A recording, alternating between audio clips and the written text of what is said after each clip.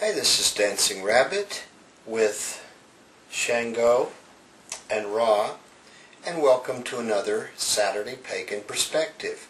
This week's topic is prayer and offering.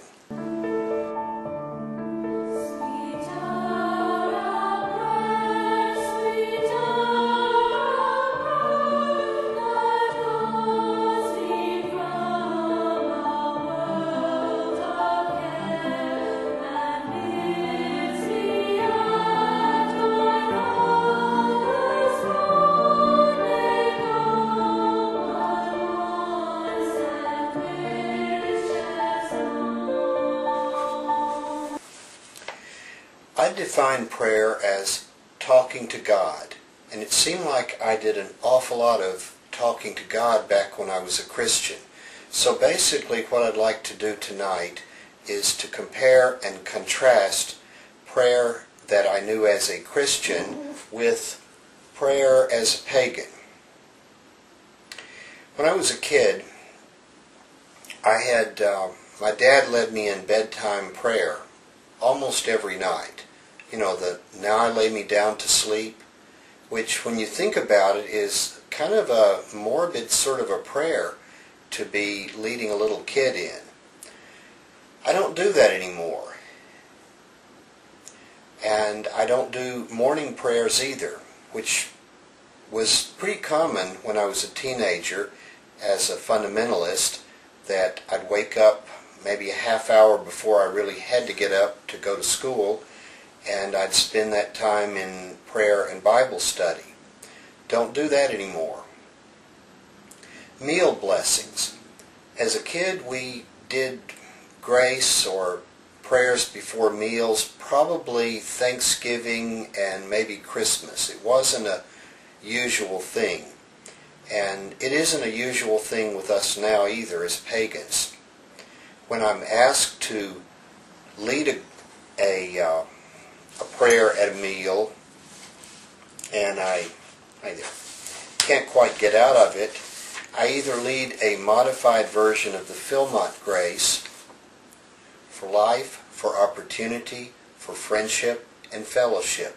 We offer our thanks, which is just about as generic as you can get, or I lapse into Hungarian and offer the Seke blessing.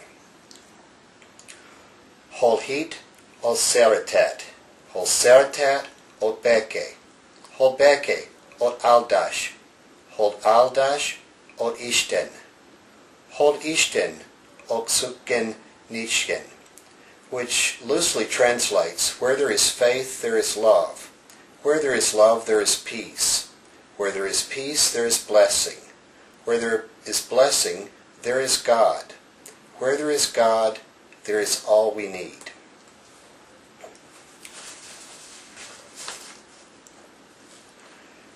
One of the main kinds of prayer that I practiced as a Christian was confession.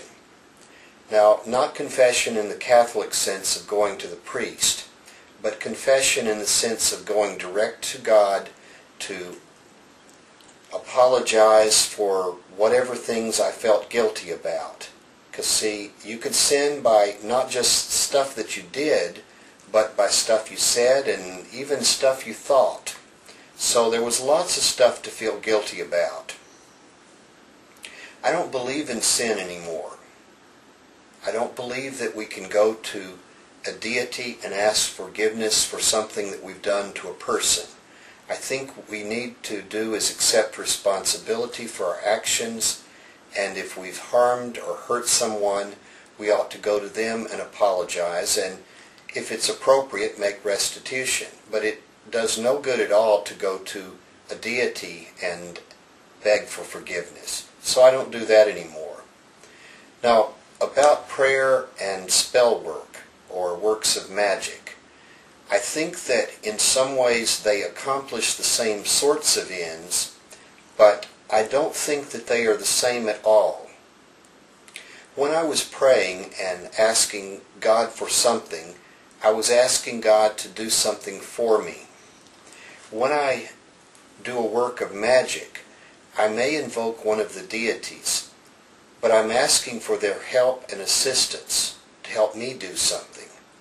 I'm doing various symbolic actions to shift my consciousness, raise power, and direct it toward a goal, which is quite different from what I did when I was praying as a Christian. So I don't really do petitionary prayer.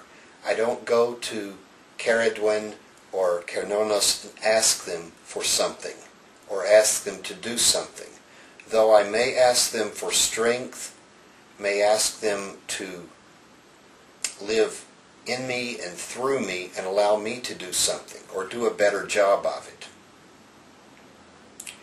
As a Christian, I spent a lot of time in intercessory prayer. There were times that I had prayer lists of friends and relatives that I thought needed praying for, or that I knew some situation they were in, and I felt like that I should pray for them about it.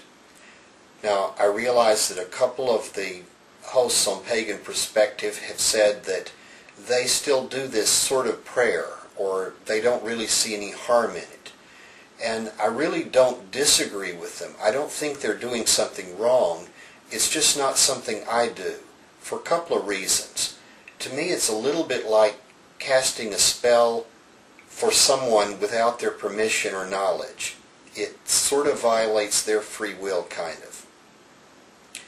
The other thing is responsibility. I think that we should take responsibility for our own destiny. And it's really difficult, maybe impossible, to take responsibility for someone else. And I think that's kind of what I would be doing if I prayed for someone. I would be doing something that really they ought to be doing. I know that as a Christian we would have these massive prayer chains where the object was to get as many people as possible all pestering God to do the same thing, to heal someone that was sick or get somebody out of some mess that they were in. And looking back, it seems kind of strange that we were talking to an omniscient being that already knew all this stuff, and that somehow, if we could be like little children and keep pestering and begging, that somehow it would up our chances of getting it. I feel like I've grown up a little since those days.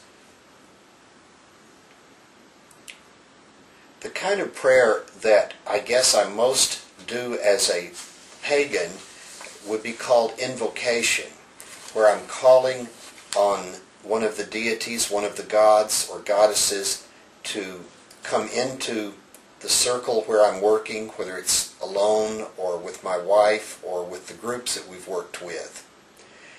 I'm not so much calling a deity to me as recognizing the deity's already there, because I believe in immanent deity.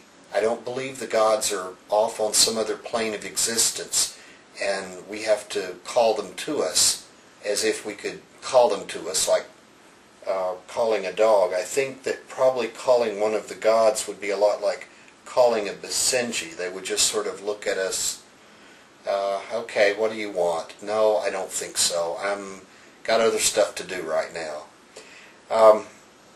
I think it's more like you're in a room with some friends and then you turn to one of them and acknowledge their presence and speak directly to them.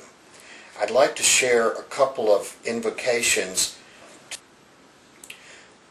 This one is to Cernunnos. By the flame that burneth bright, O horned one, I call your name into the night.